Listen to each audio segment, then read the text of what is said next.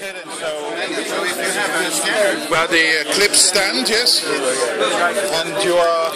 I'm Benjamin Cabe, so I'm with Sierra Wireless, and we contribute to some of the M2M and Internet of Things projects that are being developed as part of the Eclipse Foundation. And so today we have a pretty cool demo of what you can do with the Eclipse M2M technologies. So the thing that we have here is a greenhouse, a connected greenhouse, where we have some sensors, luminosity, temperature, we have a moisture sensor, we also have a servo motor for controlling the roof. Okay. These sensors are connected to an Arduino board. There's a little Arduino board just there, yes? Yep, this is the Arduino board. All the data, the sensor data, is getting streamed over serial to this guy over here. This is a Beagle board, and the Beagle board is running an MQTT client. MQTT is a protocol for the Internet of Things.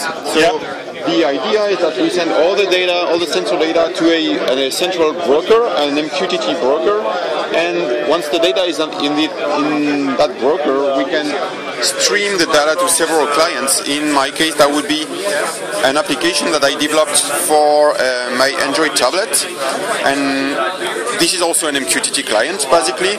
And the cool thing is that I can use that code for doing augmented reality, and I can actually display on top of the greenhouse some widgets to see what's the temperature, what's the luminosity, what's linking into your Google glasses, yes? Yeah, I can also control the greenhouse with my Google glasses. So if I want to control the greenhouse from here, I could, for example, use the switch, and I will send a command for controlling the switch. I can see the history of the data, like the humidity over the last 24 hours.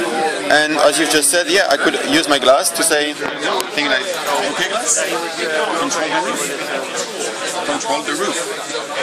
And hopefully this is going to send an MQTT command, and I'm controlling the roof. So this is all using open source technologies that are being developed as part of the M2M IOT initiative at Eclipse. So MQTT clients, we use the MQTT broker called Mosquito.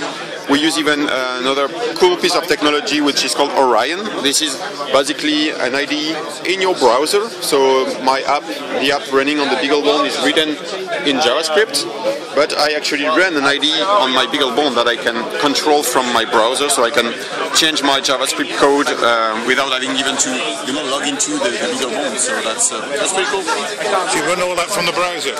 Yeah, I can edit the code from the browser. Yeah. Excellent. Thank you. Thank you very much.